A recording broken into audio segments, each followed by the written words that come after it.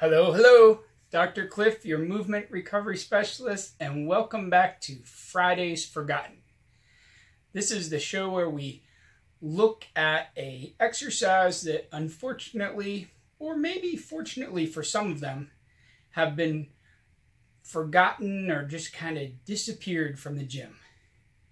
This week, after spending a few weeks working with our hands, including this evil broom back here behind me. If you missed last week, I'll put a link up here at the top. I think it's this side, where we did broom lifting. We're going to work our way up the arm to the bicep. Everybody likes to work their arms a little bit, right? And this week we're going to look at Vince Gironda's drag curl. Who is Vince Gironda? He is one of the original strength guru bodybuilders of the earlier part of the 1900s, also known as the Iron Guru. He invented a lot of the original kind of isolation bodybuilding exercises and built a tremendous physique back in the late 40s, early 50s. The curl that he proposed or promoted, invented maybe, there's always disputes about things like that and everything, but especially in the gym because there are probably lots of guys doing it, but he just made it more popular, is instead of curling away from your body like you typically see and the elbow sliding forward, you literally drag the bar up your body and your elbow comes back some. What this does is it takes the whole shoulder out of the equation and really forces the bicep and the brachioradialis, which is a deeper muscle in here, to do all of the work, which helps to build a thicker, denser bicep. Let's head out to the gym and we'll have a look at what this looks like in practice. The first thing you're going to want to do with the drag curl is check your ego at the door. You're going to definitely use a good deal of weight less than you do with a traditional curl if you're doing it right. And a lot of people use more weight than they really should be for a traditional curl, and you get some kind of cheating action on where you're using a little momentum, which isn't necessarily completely wrong. There's a time and a place for that even, but that's not today. So I would recommend for most people, unless you're curling hundreds of pounds, just start with the bar. See how it feels. Then you can always add more.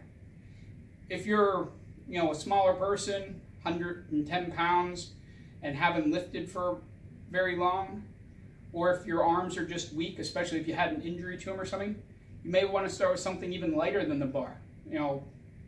Grab a broomstick with a couple plates on it, or grab a training bar that weighs maybe 10-15 pounds. Just get something light to get the feel first, because it's a little bit different of a movement.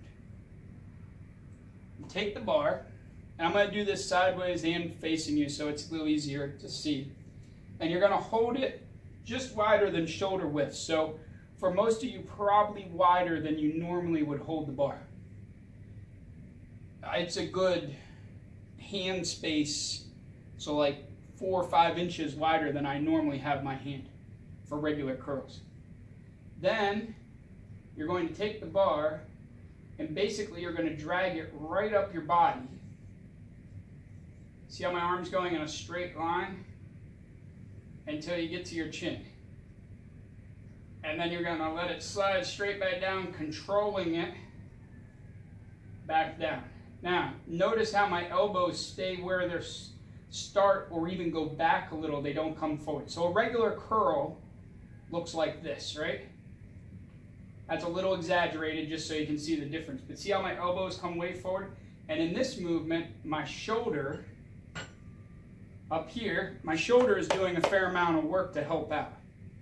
But when you keep this close to your body, then you're basically pulling the bar in a straight line. The shoulder can't help out. So this is all bicep. And some forearm muscles, of course, but not a lot of shoulder involved here. This is also a good exercise if you have some shoulder problems going on and you say, when I do curls, it bothers my shoulder. This should be a good solution for that. Now, see if I do this from the front. My hands a little bit wider than normal. If I was doing these normal, I'd have my hands right about here, or sometimes even here, just depending on how it feels. And see how my elbows stay pretty much with my body or even come forward a little? That's a regular barbell curl.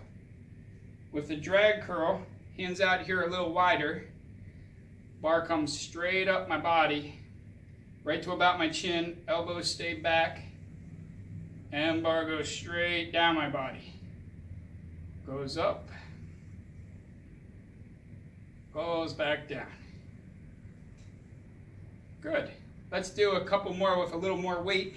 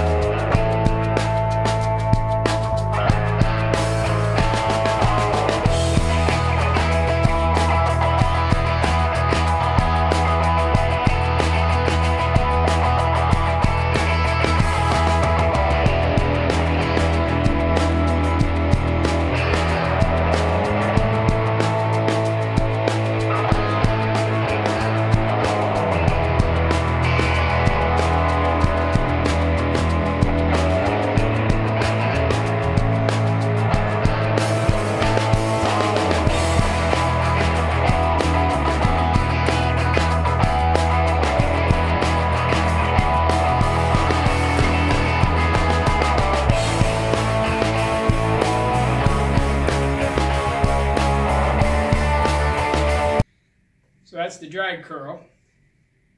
Remember, start with a little bit less weight than you would normally. This is 100 pounds. It's probably a little heavy for me, honestly.